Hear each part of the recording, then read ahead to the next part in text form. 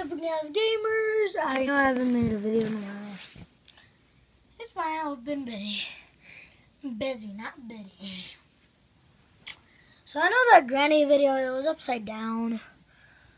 That was like recorded by screen recorder, but anyways, yeah.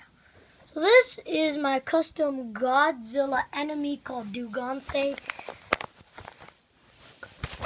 Oh god, oh god, oh god. Chicken McNugget. Okay. So Duganthe is my custom Godzilla enemy.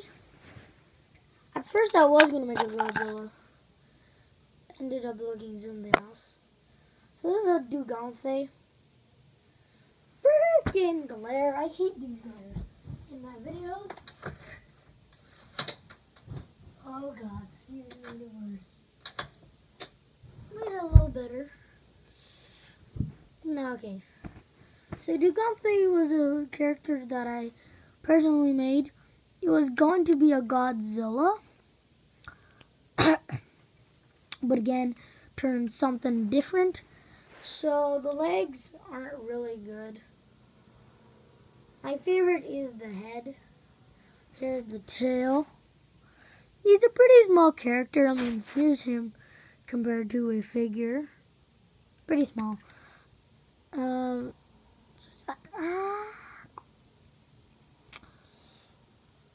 I will show you how to make a Lego Godzilla minifigure and Mecha Godzilla. So yeah, this is my custom Duganthe guy, which is again custom sort of hybrid. I don't know, it's like my own version of a Godzilla. Which again looks nothing like the Godzilla la la la. There's no spikes at all, which they're supposed to be. Just those. You're probably wondering, how did I do the body? That will be a secret until I make a tutorial video of this guy. Yes, I'll make a tutorial on the head. Because you're probably wondering, how would you do that amazing head? What you'll learn. But this guy is awesome. Debating the legs. I will make another kind of legs. Well, maybe I'll keep the legs for now, but it is amazing.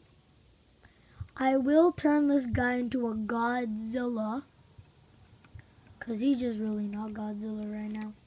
He has a lot of detail, just not the detail of Godzilla. So, oh gosh, the head fell. Okay, so here's a little quick, kind of tutorial.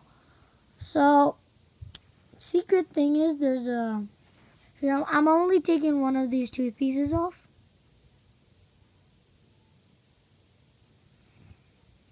And you're probably wondering, well, what is that brick? That is a Travis brick, by the way. And this is a jumper plate. So yeah, that's a little quick tutorial on my head.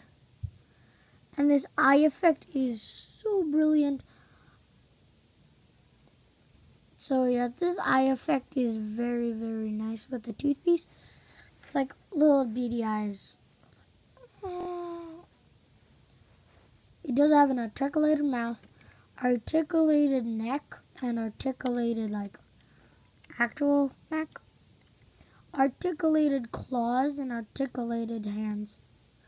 Articulated feet, which break easily, articulated legs. And articulated tail. So this I will turn into a Godzilla, and then I will make a video of this turning into a Godzilla, and then I'll make a tutorial on the Godzilla version of this. So that was a little quick look at my Duganthe look / Godzilla / Godzilla. So yeah, he's pretty cool. I like how I use the head, and I like how I use the neck joints and the body and stuff.